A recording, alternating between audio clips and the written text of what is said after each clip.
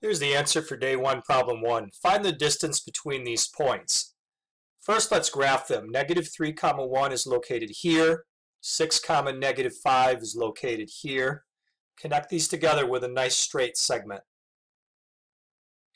We can find the length of this segment by creating a right triangle and using the Pythagorean theorem. So draw downward and then across to create the right triangle.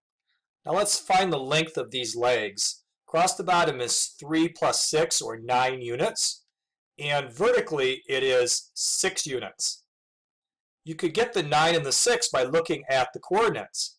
If you look at the x-coordinates, from -3 to +6 is 9 units. If you look at the y-coordinates, from a 1 to a -5 is 6 units. Now let's call the length of the diagonal side C. The 6 is the letter A in the Pythagorean theorem, and the 9 is the letter B in the Pythagorean theorem. So A squared plus B squared equals C squared. Substitute in 6 and 9. And then evaluate the left side. This makes 117 equals C squared. Now figure out the square root of 117. The answer is 10.8.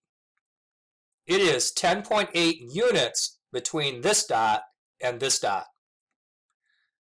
Day 1, problem 2. Line A is parallel to F. That means we can find the slope of line A. It's the same as the slope of F, which is 4/5.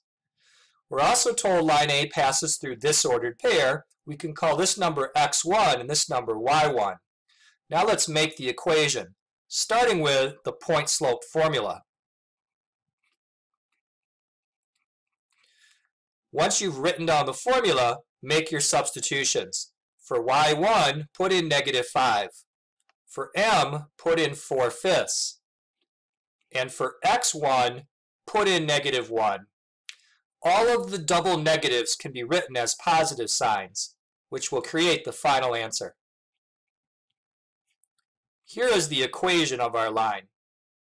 Now we can graph the line. It goes through -1, -5, which is located here.